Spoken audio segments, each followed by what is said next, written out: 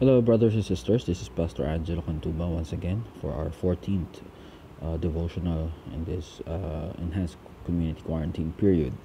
And I'm excited to share to you my devotion. And this is very significant to every one of us since we are all being perfected in Christ. And this particular topic that we will study is in regards with his being a father to us and in his discipline to us, and how it benefits us to be disciplined by our Father. So let's all bow and pray. Father, we thank you for this morning. We pray that you grant us wisdom and knowledge and a teachable and humble heart, so that we may learn, Lord, from you, and learn your attributes, and learn how to live like Christ. Father, we thank you, Lord God, for your grace and your mercy that you've showered upon us, and you allow us, Lord, to breathe and enjoy this life that you've given us. Though it is not perfect in this world, but we enjoy your graces, Lord. We enjoy your presence in our lives. We thank you for everything. In Jesus' name we pray. Amen. Our text is in Hebrews 12, verses 4 to 13. I will not continue yung text muna natin kahapon sa James. Preempt ko muna yon para medyo maisingit natin tong understanding natin towards discipline, kasi alam ko yesterday and the previous days medyo focus natin sa sin and how we repent, how we turn ourselves back to God through the power of His Holy Spirit. And somehow iniisip ko rin na maybe some of us may not fully understand bakit natin to pinag-uusapan. Why is it important to discuss or to study repentance and sin and the holiness of God? Ito yung isa sa mga anchor bakit natin makita yung repentance, turning away from sin, yung pain na kinokos ng rebuke, and also yung restoration na binibigay ng Panginoon. Ito yung anchor na nagbibigay sa atin ng correct perspective. So, basahin ko lang po Hebrews 12 verse 4 to the following verses. In your struggle against sin, you have not yet resisted to the point of shedding your blood. And have you completely forgotten this word of encouragement that addresses you as a father addresses his son? It says, "My son, do not make light of the Lord's discipline, and do not lose heart when he rebukes you, because the Lord disciplines the one he loves, and he chastens everyone who accepts as his son." Endure hardship as discipline. God is treating you as his children. For what children are not disciplined by their father? If you are not disciplined and everyone undergoes discipline, then you are not legitimate, not true sons and daughters at all. Moreover, we have all had human fathers who disciplined us, and we respected them for it. How much more should we submit to the Father of spirits and live? They disciplined us for a little while as they thought best, but God disciplines us for our good, in order that we may share in His holiness. Though discipline seems pleasant at the time, but painful, later on, however, it produces a harvest of righteousness and peace for those who have been trained by it. Therefore, strengthen your feeble arms and weak knees. Make level paths for your feet, so that lame may not be disabled, but rather be healed. Pagpalain pong pagkabasa ng salita ng Diyos. Nais ko pong ibahagi ito, napakagandang mensahe mula sa Panginoon. And encouraging and at the same time challenging for all of us.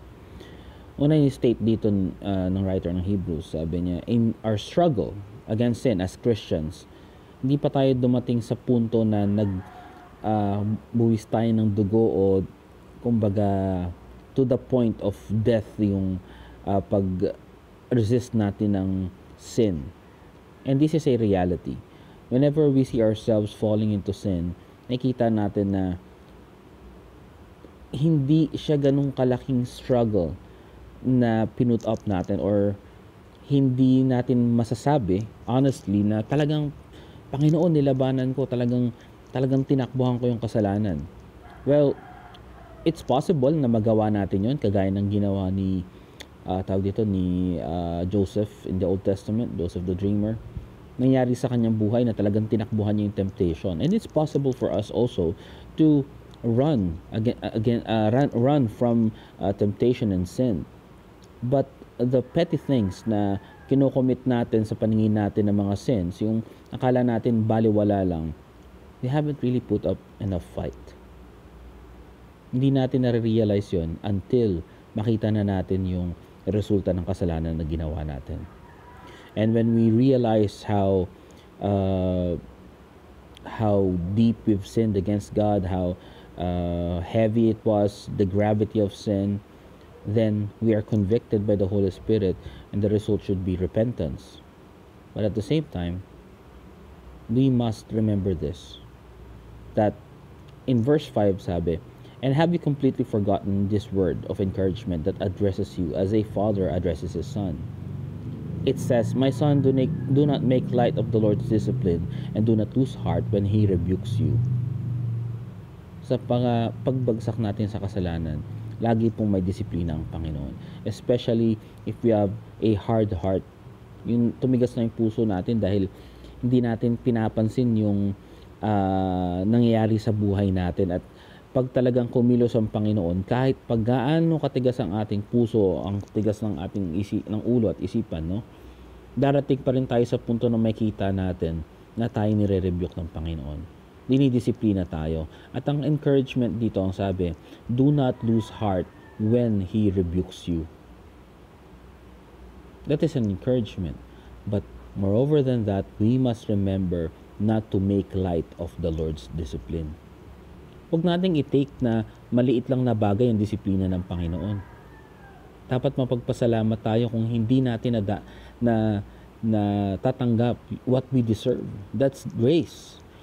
Na dapat sa kasalanan natin matindi ang parusa, pero binibiyayaan pa tayo ng Panginoon. Kaya nga na sabi ng isang theologian, I forgot who it was, sabi, if the consequences of our sin comes after we commit a sin, it won't be fun at all. Sabi, kapag ang resulta daw o kabayaran ng kasalanan matanggap natin pagkatapos natin i-commit ang isang kasalanan, hindi natin may enjoy o hindi magiging masaya ang pag-commit ng kasalanan. Kasi ang kabayaran ng kasalanan ay kamatayan. Pero ganun nga, no? Since tayo ay mga anak na ng Panginoon, if we are regenerated, born again, we are saved, then we must be encouraged and at the same time not take light the Lord's discipline.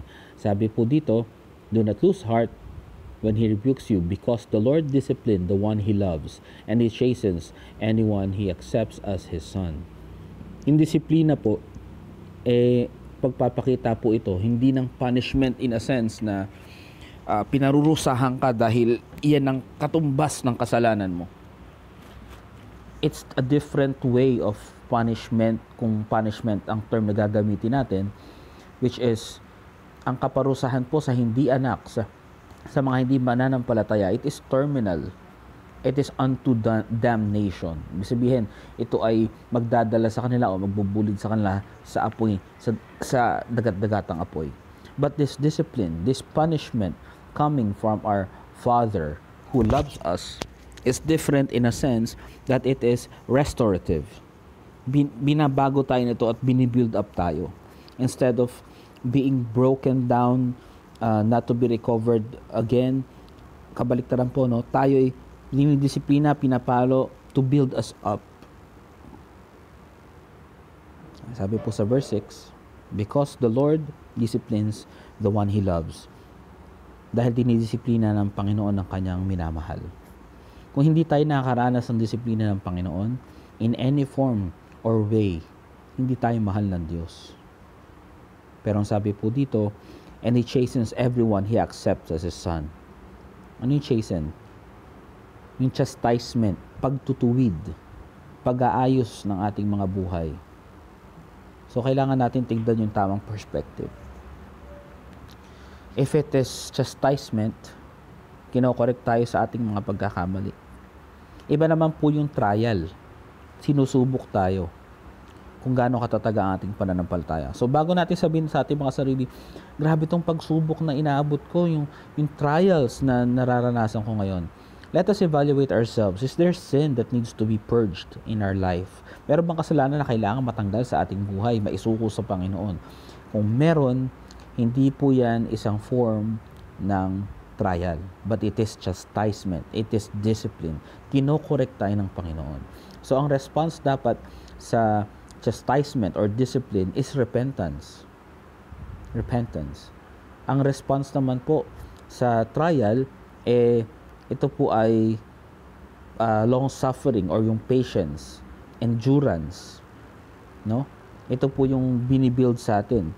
Kaya kailangan po natin makita dito na kapag may mga pagkakataon na tayo ay nidisiplina ng Panginoon sa anumang paraan, ang payo ng, hindi pala payo, no? Ito yung dapat kakitaan sa atin. Sa verse 7 sabi, endure hardship as discipline. God is treating you as His children. Endure hardship. Pagtiyagaan natin yung mga paghihirap na dinadaanan natin. Maaring hindi ito kaparusahan or disiplina in a certain sin, but in the whole totality of our character, na maaring ma-pride tayo, mataas ang mga ere natin, na hinahumble tayo ng Panginoon, then that is part of His discipline. And ang utos sa atin to endure hardship. Yung mga paghihirap na hinaharap natin ngayon, dinidisiplina tayo nito. Tinatama tayo nito. It builds us up, not tear us down. Kaya ang sabi po, verse 7b, for what children are not disciplined by their father? Meron bang anak na hindi dinidisiplina ng kanilang ama? In verse 8, if you are not disciplined and everyone undergoes discipline, then you are not legitimate, not true sons and daughters at all. Napakalinaw po nun. Kung di ka ito dinidisiplina, gaya ng lahat naman ay dinidisiplina, eh maaaring hindi ka talaga anak. So nandito rin yung urge sa atin na check natin, kamusta ba? Ano ba yung buhay natin? No, laging may ganun. Pansin nyo, ang tema lagi ng aking mga devotion evaluate sa sarili, pag-repent, mga spiritual discipline, kasi ito po yung dapat nating tutukan sa ngayon, no? Meron tayong panahon na gawin ito. In verse 8, sabi sa B, then you are not legitimate, not true sons and daughters at all. So meron palang hindi totoong mananampalataya, meron pa talagang illegitimate children, kumbaga, no? So we don't want to be like that.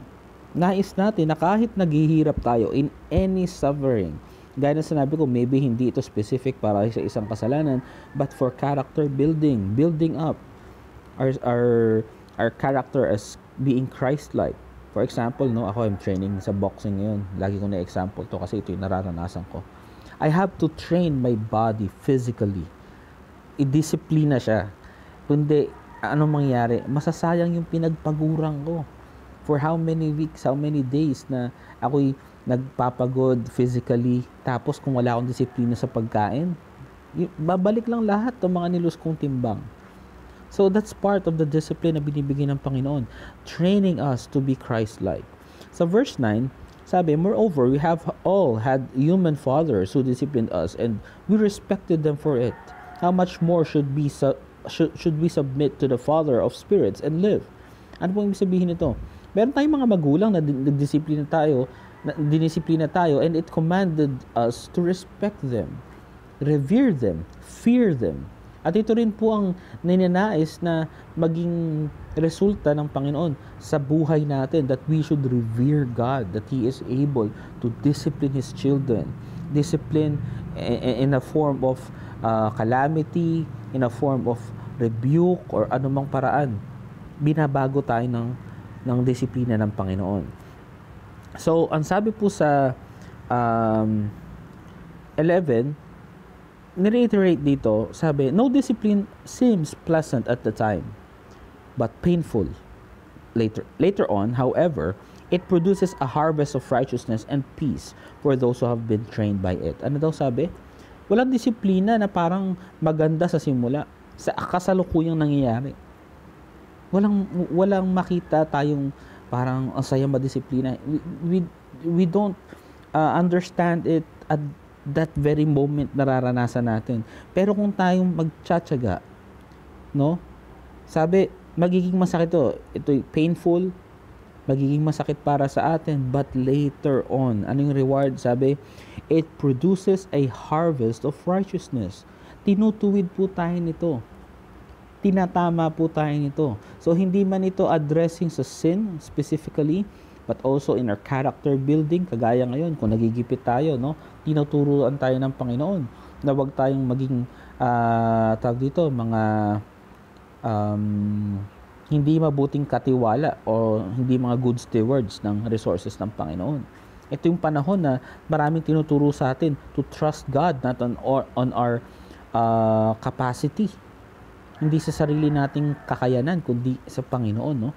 And sa dulo po, ito yung napakagandang sinabi dito, sabi, sa verse 12, therefore, strengthen your feeble arms and weak knees. What does it mean to strengthen our feeble arms and weak knees? Ano pong sinasabi dito?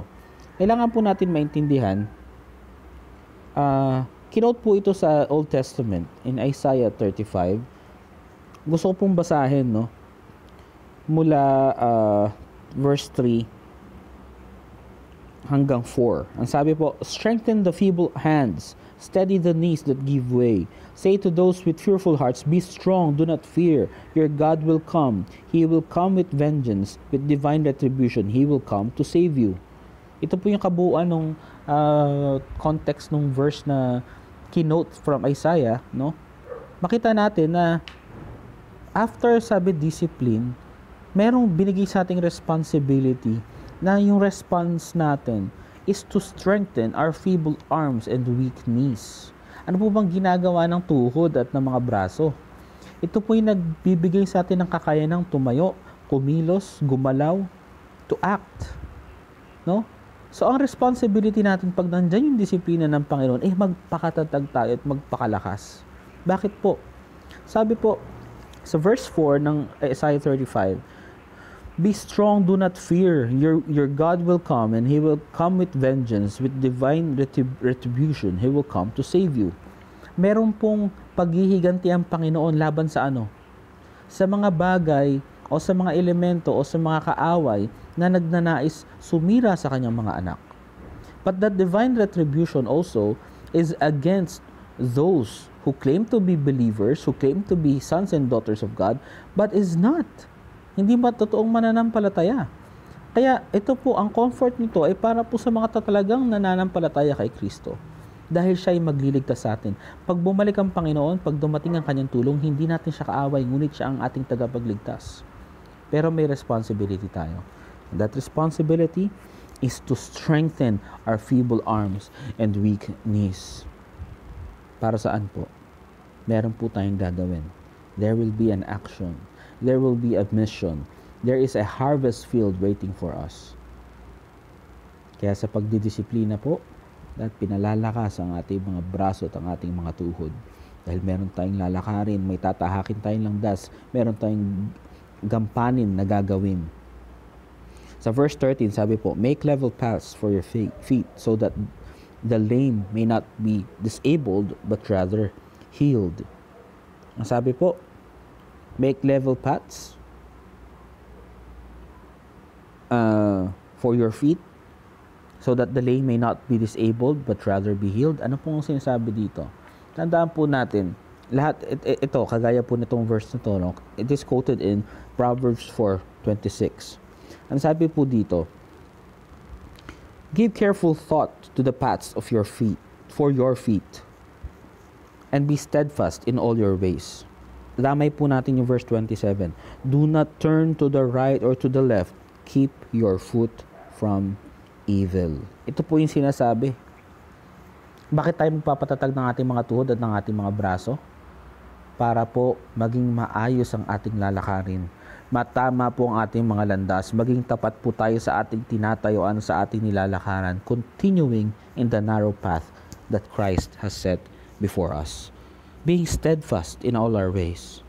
Ang sabi, do not turn to the right or to the left, keeping our foot from evil. Huwag tayong maliligaw ng landas. Para saan po? For the benefit of those who are lame, for those who are weak and disabled, so that sabi, hindi sila ma-disable, hindi sila mag-stumble, but rather gumaling sila. Sapagkat, mga kapatid, ang konteksto po nito sa kabuuan, atras po tayo. Verse 1 in chapter 12. Therefore, since we are surrounded by such a great cloud of witnesses, let us throw off everything that hinders and the sin that so easily entangles, and let us run with perseverance the race marked out for us, fixing our eyes on Jesus, the pioneer and perfecter of our faith. For the joy set before him, he endured the cross, scorning its shame, and sat down at the right hand of the throne of God. Consider him who endured such opposition from sinners, so that you will not grow weary and lose heart. Ang example po dito ay si Kristo. At ang tinutukoy po dito ay kailangan tayong maging aware that there such a great cloud of spectators, witnesses. May dalawang paliwanag po dito. Yung isa, yung great cloud of witnesses are the fathers of faith na nabanggit sa mga previous verses. Sila Abraham, Moses, yung mga naunang mga saints in the Old Testament, na makita natin na sila ay nakatingin, waiting for our witness or expecting for the work of God to be fulfilled in our lives. And at the same time, the other perspective na titignan natin, hindi lang yun ang tinutukoy, not that witness na bibigay sa atin ng kumbaga ng boost na sila nandoon na, tayo makakarating din sa kanilang kinalalagay. Hindi lang po yun. But also, those people around us who are looking up to us. Mga kapatiran natin, mga hindi mananampalataya rin ay nakatingin sa atin. And whenever we walk the narrow path and we strengthen our feeble arms and weak knees, we are edifying one another. We are edifying the church. At paano ito mangyayari? So only through the Word of God. His discipline is His precepts. Ang disiplina niya ay ang kanyang salita. Ito nagtutuwid sa atin. Thy word is a lamp unto our feet and a light unto our path. Ito nang sa atin ng direksyon. Ang salita ng Diyos, ang ating tanglaw sa ating daraanan. So brothers and sisters, let us enjoy God's discipline in our lives. Whether it's chastisement because of our sin or character building, let us be thankful because God, our Father, who saved us, loves us so much. God bless you all, brothers and sisters, and be encouraged in following Christ, and enjoy your day. God bless you all. Let us pray. Father, strengthen us, Lord. We are weak people, if not for your grace. So we pray that you give us a correct perspective in the view of your discipline to us, though it is painful, though we don't see the benefit at the moment, Lord, but we pray that you give us the steadfastness, a strength to endure. Help us, Lord, to strengthen our feeble arms and weak knees so that we may stand and walk on the narrow path and set an example for our brothers and sisters. A good example, Lord, that you've given also to us. We thank you for everything. Keep us safe. In Jesus' name we pray. Amen. God bless you, brothers and sisters, and keep walking the narrow path.